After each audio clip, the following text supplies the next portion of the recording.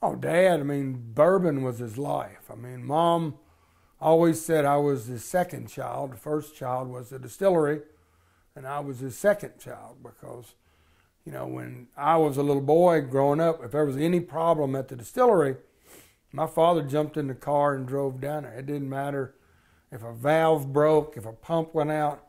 He wanted to make sure that he was right there seeing what was going on. And he wanted to make the world's finest bourbon, and he did for years and years and years. And it was his life. He went on the road to promote it. And when he got to be 70 years old, he was tired of traveling. I mean, I think he would have still done it if they could have gotten him from point A to point B, kind of like Star Trek with a transporter, and not had to go through airports and take off his shoes and go through the x-ray machines. He would have traveled until the day he died. But all the stuff in the airports and the traveling and the airline seats didn't fit him. He was a big guy.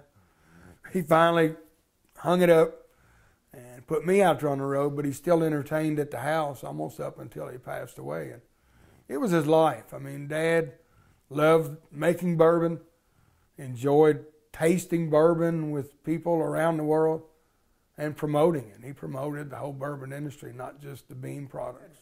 We have 2 distilleries here at Jim Beam, one here at Claremont, excuse me, and another one over in Boston, Kentucky, the Booker No plant, we call it today. And Dad was at that other plant, and he could kind of do things, nobody knew what was going on. So he started making small batches of bourbon his way, putting the barrels in certain sweet spots in the aging rack houses, and sampling, and then fooling with it, and he developed this product. Well, one of our vice presidents from our corporate headquarters in Chicago came down and asked Dad, he said, well, we'd like for you to start looking at to make a premium bourbon, super premium style bourbon. And his quote was, if you all came out of the house of knowledge in Chicago a little more and down here to Kentucky where the work's being done, you'd know that I already had it made. And he said, what do you mean? He said, come on, we're going to get in my truck.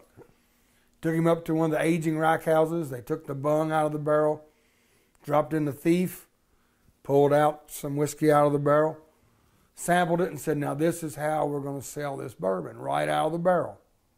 And that's how Booker's bourbon was made. Dad did it all on his own. He let, during the development, he would let friends and family sample some of what he was making up at holiday seasons. He'd bring it out at Christmas time and let my uncles and aunts and all of the kinfolk of age and all his friends that came by the house during the holidays get a little taste of it. And he would watch their emotions to see if their eyes lit up or if they grimaced.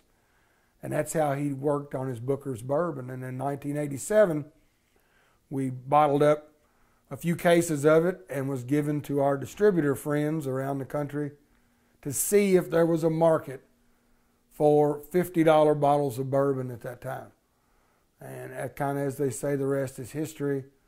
The small batch bourbon category was launched now to be right at 25 years ago. And Dad kind of started the whole super premium industry of our bourbon industry. You know, and his buddy Elmer T. Lee was doing Blanton's up at Frankfurt about that same time frame. So I guess Elmer and Booker were the guys that really brought super premium bourbon to the world. You know, and so that was kind of Dad's baby, and it bore his name. So that was kind of cool to see a bourbon with his name on it. He hand wrote the first labels. It was a heck of a project, and it was really cool. And he went on the road to promote it too, so it was good. Well, there's been a lot of Beam's work at other distilleries. I mean, you go right down the road to Heaven Hill. You know, Parker and Craig Beam are the master distillers there today. But if you go back, Jim Beam's brother, Park, he went to work at Heaven Hill, and his family lineage, which that's Parker and Craig's grandfather and great-grandfather, that's, you know, was the Beam family. Elmo Beam was the first master distiller at Maker's Mark. So, I mean, there were several Beams from going back to old Jacob. If you look at the family tree spread out all through the bourbon industry.